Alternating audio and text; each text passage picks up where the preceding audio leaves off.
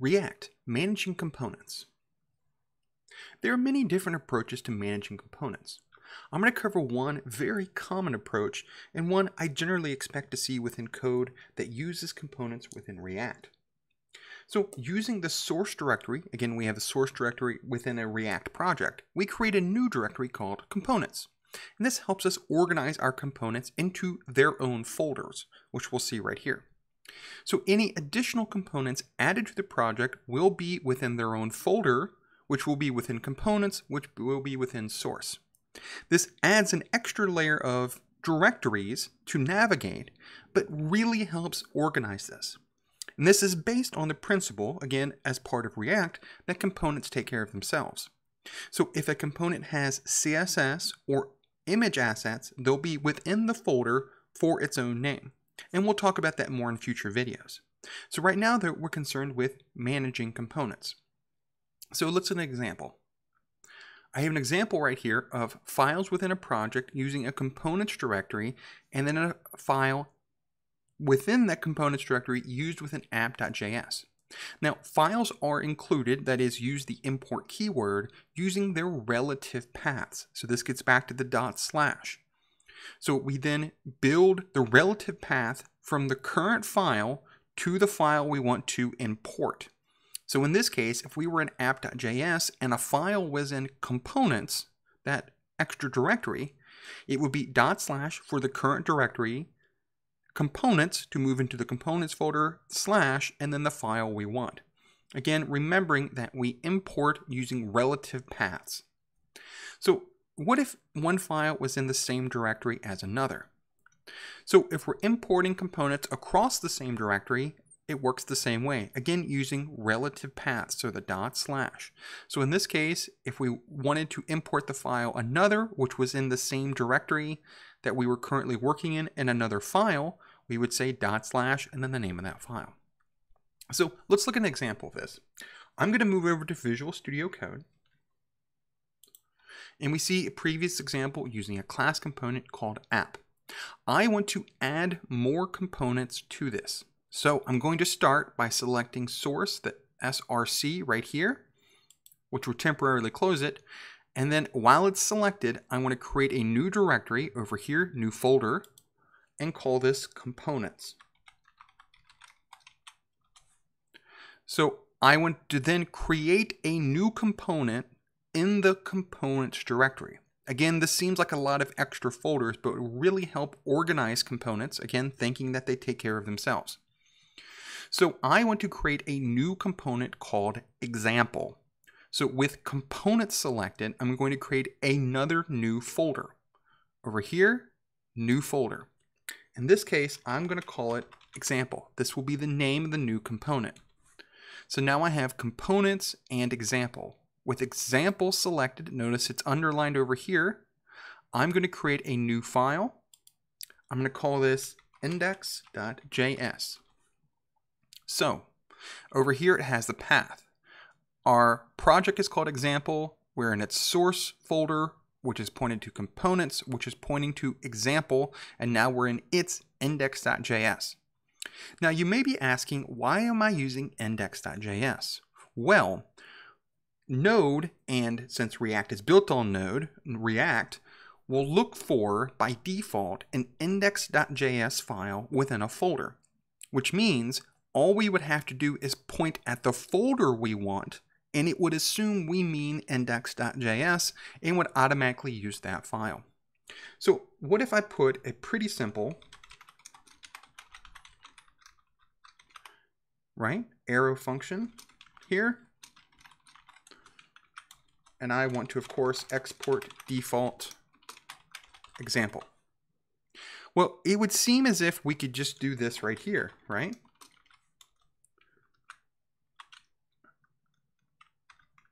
And I could say return hi, right? And this would seem enough. We are exporting out an object, so everything would seem to be okay.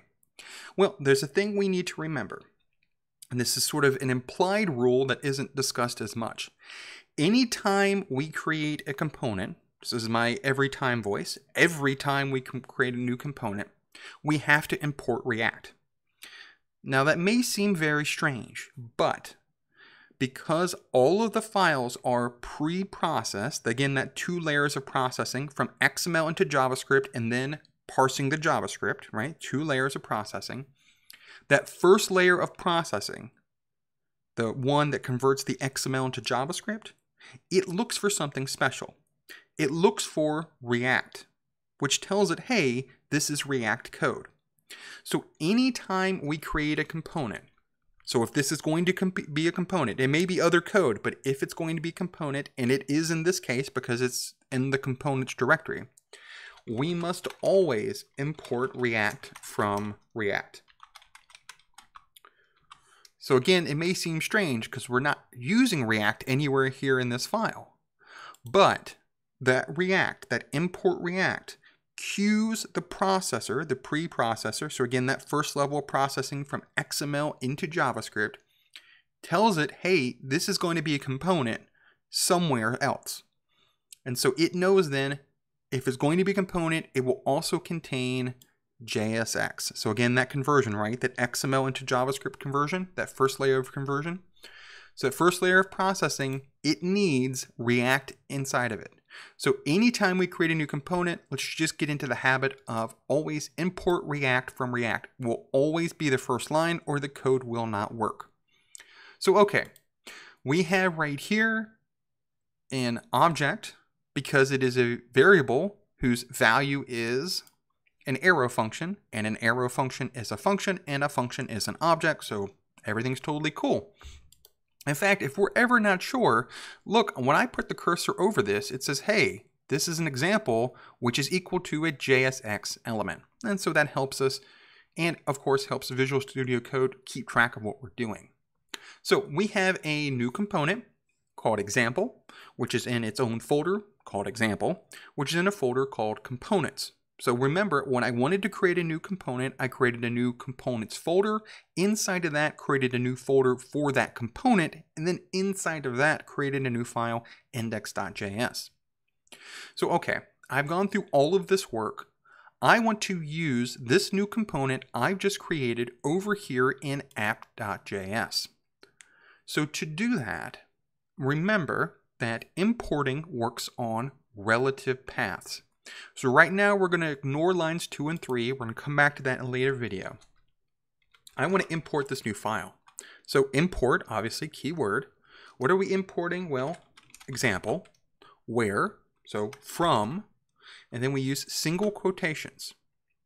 Now, dot slash for a relative path. And look, Visual Studio is going to help us. It says, okay, from this relative path, I think you mean either app.test, index, service worker, or setup tests, or the folder components. So we can press enter, slash, oh, and it says, hey, I've scanned components, and there's only one thing in there, which is example, enter. I'm going to stop right here and put a semicolon. So remember, this is what I talked about by default. By default, it assumes you mean index.js, and so we can just say, hey, import example from components/example. It will default to index.js. Now notice something else. This is slightly shaded and it says, hey, there's an error here. It says example, well, it's a warning. It says example is declared, but its value is never used. So it says, okay, I understand this is example. In fact, notice when I put the cursor over it, it says, hey, this is a JSX element and we imported example from it, right? It completely understands what we're talking about. But it's telling us we're never using it.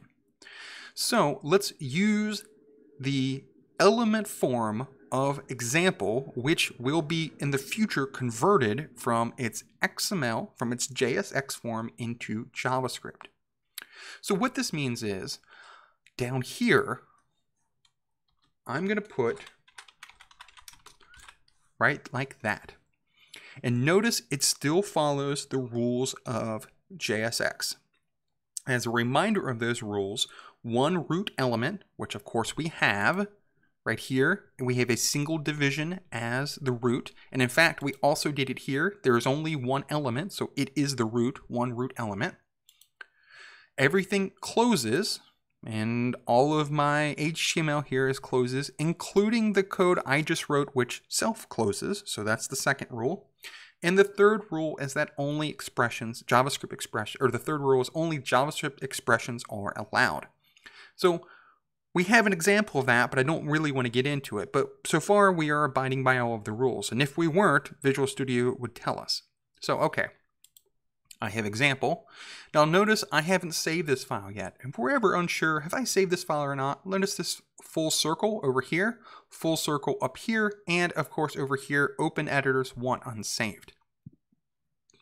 So I didn't mention this down here, but I previously ran the command npm start. In fact, notice it says compiled successfully and it says on my network and gives me an address. So if I pull up Firefox, which I have is running in, we see it right here as it currently looks. So let's move back over to Visual Studio Code. And now I'm going to save this file. And notice it says compiled successfully. So remember, when we run npm start or npm run start, either one will work. It creates a development server that will do live reloading. So I'm currently using that option here to live reload my code and show me the changes as they happen. So I added example as an element here. But remember, this is getting processed twice. It's getting processed one to convert the JSX, the XML, into JavaScript, and then getting processed a second time to actually handle the JavaScript itself. So let's move back over to here. Where is it? Oh, it's down here. Hi, right? It added the content of example. So example was a component, which was a functional component, which returned a paragraph tag with the content of hi, which I've included right here. And you say, oh, well, how come it didn't include the color right here? Well, because it didn't apply to that, I included it outside of all of this right here at the very end, but still inside the one root element rule of JSX. So we can see then, as I move back to Visual Studio Code, and the subject of this video, that we can create new components through first creating a components directory, the name of the component we want to create, and then inside of that create an index.js file.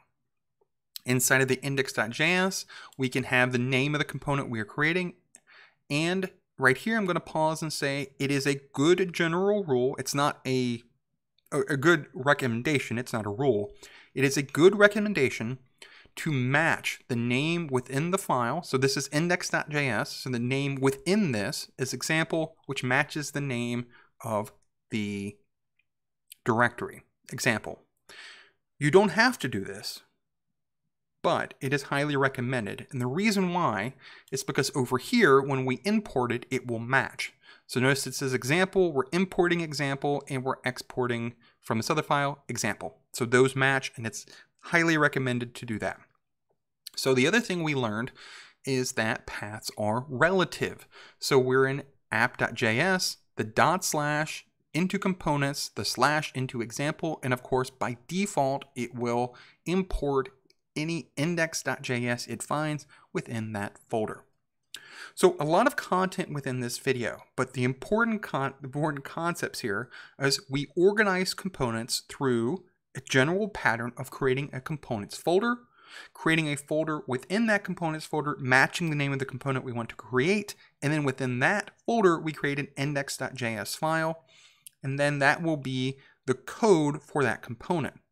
So again, we're following this as an influence of, and flowing out of, that is, from React's rule of components take care of themselves. Because in the future, and as we move into later videos, and we have CSS and media assets like images or even videos, all of them will be kept in the directory matching the name of that component. So we will have a folder for a component, it will have an index.js file, and in the future it may even have CSS files and other files as well, all of which will be matched to that component because that component will be taking care of itself. So again, as we're managing components, creating a components folder, creating a folder for that named component inside of that, and then inside of that, creating an index.js file as we navigate managing components within React.